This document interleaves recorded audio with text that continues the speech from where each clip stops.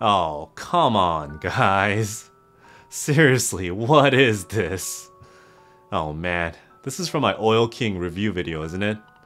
So I hear that I owe this to Pancakes Types. Well, a shout out to Pancakes Types. Great choice on the screen grab. I don't really look like that, do I? Welcome back to the channel, this is Scott K. Well, apparently, now I can be had as a custom tape mod on the back of a keyboard. Specifically, the Tiger 80 keyboard by KBDfans. So what is the Tiger 80? Well, it's definitely not an animal. It's a custom entry mechanical keyboard that comes in two flavors. One in the standard Tiger 80 guise, as you see right here, and the other in the Tiger 80 LITE guise, as you can see right here as well. It's the year of the tiger, so I guess it represents 2022? I can tell you this though, if you're starting out in this hobby and want to start with something nice that you could actually grow with, or moving up from like a GK61 or even the KBD67 LITE, this is the keyboard you want to look at. It has a lot of high-end features built into a pretty aggressively priced keyboard. It comes with everything you need to mod it, including foams and also this, masking tape for the PCB to do your own Tempest mod with. Plus, if you want to add a custom graphic on it, you sure can. Just don't put my face on it, it ruins the keyboard. And guess what? This was the shocker to me. Listen to what the Tiger 80 LITE sounds like. Seriously, isn't that ridiculous? And get ready for this. If you decide to go with the cheaper Tiger 80 LITE, I was told it'll be in the ballpark of around $125 for the entire kit. What? Plus it looks like a modern day Nintendo 64 controller. If you want to be more fancy and want the metal case, or enjoy the sound of metal keyboards in general, the aluminum Tiger 80 can be had for about $225 for the full kit. I still can't get over the fact that the Tiger 80 LITE costs $125. Well, let's look into this a little bit deeper and see what this is all about. So let's get started. Alright, so what is the Tiger 80? The Tiger 80 is a popular and very functional TKL form factor keyboard from KBDfans. It's a gasket mounted keyboard, but wait for it, it doesn't use the standard pour-on gasket strips like everything else out there. It actually uses a modified gasket sock mounting structure derived from the likes of Owlab's Mr. Suit or even the new Keyboard's QK65. When I say modified, it's designed for maximum flex, so check it out. I think this is the most flexible keyboard I have built so far. It even beats out my Glacier 80 in this. The amount of deflection capable is just ridiculous. And it's not terribly soft and squishy either. It's actually pretty well balanced. Like everything these days, the Tiger 80 comes in a nice carrying case, and inside you get a standard PC plate, a hot swap PCB, a plate foam, EVA switch foam, not PE foam, and this, a big sheet of masking tape. If you don't like the standard PBTFans octopus, you can actually opt for a custom by uploading your own image, or an image of me, or not. Maybe it's like the Hippio library mod, but instead of making your keyboard quiet, the keyboard mod makes your keyboard extra cringy. In addition, you get some hardware and some KBDfans standard stabilizers as well. But before we move on to the details, let's take a look at the little gasket socks that the Tiger 80 uses. It's somewhat similar to the little gasket socks that Owlab uses in Mr. Suit and QK65, but it's also different in the fact that these are actually very tall. It's designed to fit into a groove and truly provide a lot of flex. The plate is fairly standard enough, and from what I can understand, the Tiger 80 will be coming with the PC plate as the base. The PC plate is flexible enough that it doesn't really require flex cuts or anything like that as evidenced before. However, the PCB definitely has flex cuts. It's a nice and clean white PCB that is actually on the thinner side. A rough measurement I took showed that it was around a millimeter or so thick, and because of this, it actually requires the shims to ensure a proper stabilizer fit. The PCB also doesn't feature any per-key RGB, but provides LED lights below for a down-firing effect. Why down-firing? Well, because the LITE version uses a translucent ABS case, so it'll actually help to light things up underneath. As expected, the PCB is fairly flexible as you can see right here. The cut and the thinness I think helps this out. Flip the PCB over and you can see the hot swap sockets. For the Tiger 80, KBDfans decided to use Gateron hot swap sockets versus Kale, but honestly they work the same here, so no issues. The hotspot PCB uses 7U spacebars and no option for 6.25U. Some additional good news. Tiger 80 is one of the few KBDfans boards that actually utilizes a daughter board. So seeing the daughter board here was a welcome surprise and really helps to provide that nice and flexible typing experience, also very even, for the Tiger 80. Let's move on to the case then. Between the aluminum and the ABS, overall design is the same except the case material, and about $100. One thing to note is that the ABS case is actually pretty thin. It's not very hefty. Aluminum is average, but nothing compared to something like a KBD8X, which is more premium. Now, if you see right here, you can see where the little gasket slots actually fit into the case for it to hold up the plate. A nice design since it makes the installation very easy for a beginner. Overall, design of the case is pretty minimal and fairly nice because of that. Has nice rounds and chambers that adds a little bit of highlight, but otherwise keeps everything very simple. Alright, before we move on to more detail, a quick word from our sponsor, Surfshark.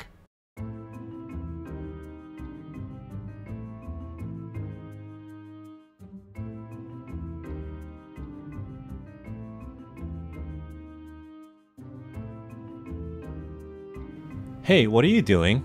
Good, my VPN's up.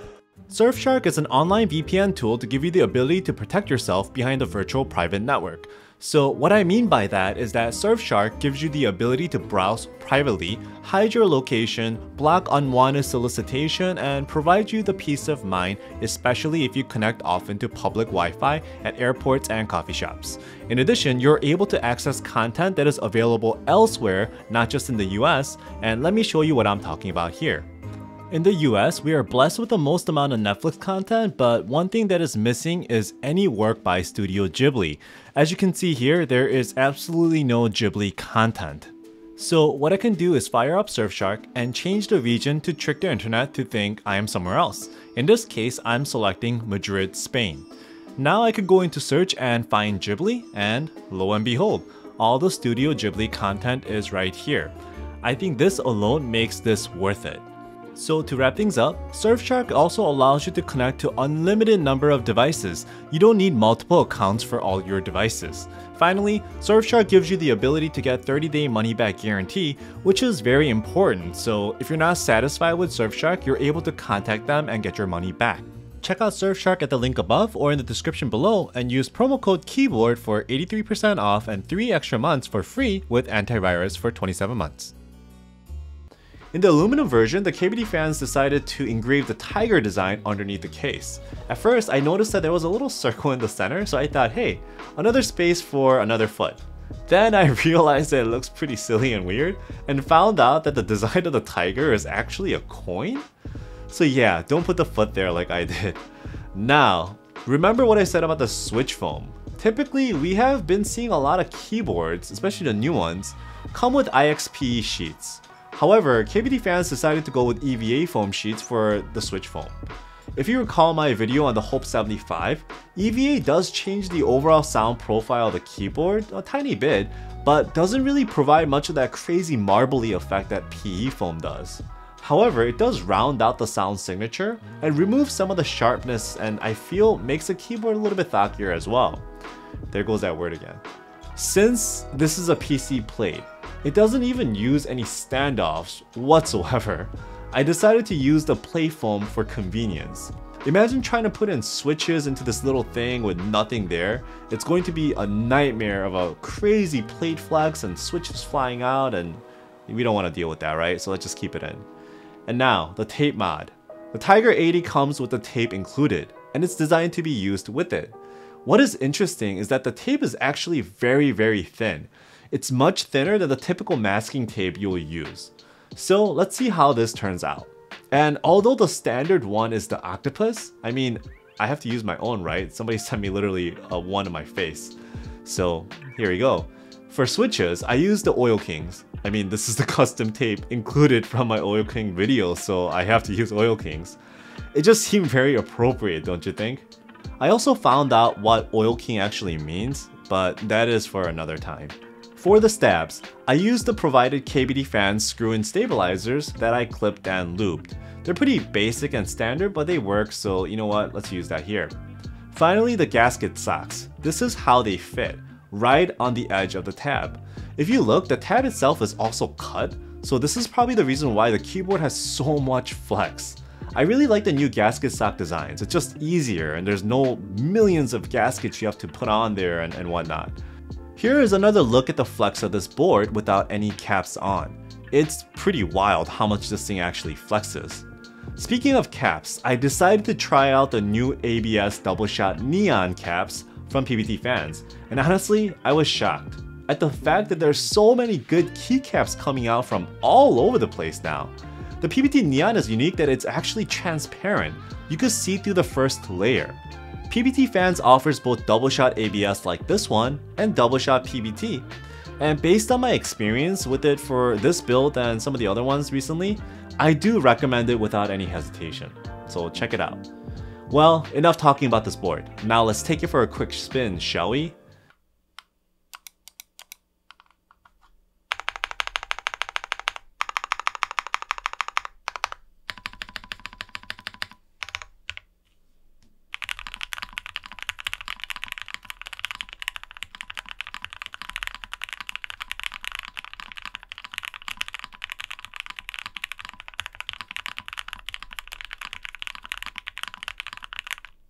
So the first thing I noticed was that the sound from the keyboard is surprisingly tame. You get it? It's Tiger 80, sounds tame. And I guess fairly normal sounding even with the EVA switch foam and the tape. I feel like that was potentially the intent, but what I was also expecting was a little bit more pop. As mentioned before, EVA switch foam doesn't dramatically change the sound of the board like PE foam does. I do feel that the tape mod is super thin, so it has very minimal impact. Also, given that the case is pretty cavernous, it's actually pretty big inside, it does exhibit a small amount of case ping as well by the spacebar. So let's make it better. So first of all, I took the entire thing apart again and looked at the tape mod. I decided to take another layer of tape and put it on top of the original one. Now, the case.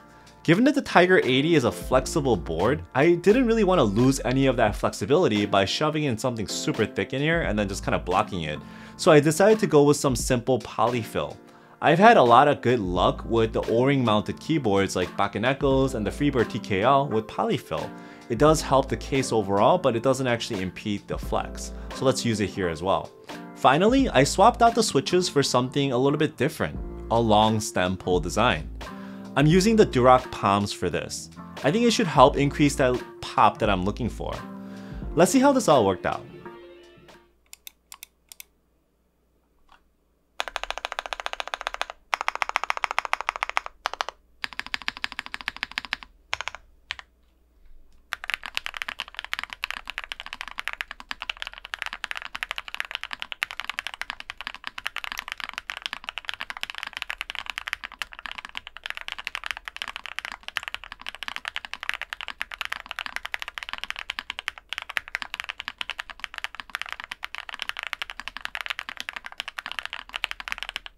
Yup, that sounds much nicer now. It has a nice pop, and also that spacebar sound that was a little funky before is much nicer. Now, are you ready for this? This is actually the surprise of the video. What about the LITE version? It's a cheap one, so it should sound cheap, right? Check it out.